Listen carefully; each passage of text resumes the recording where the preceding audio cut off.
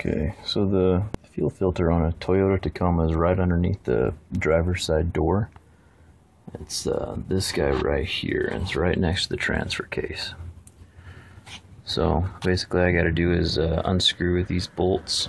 There's two, one on either side, and then get this bracket off and just slide the new one into place.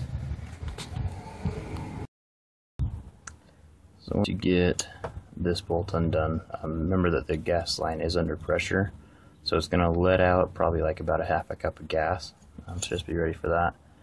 And then as you can see on this side of it, the person who did this before me kind of stripped that nut.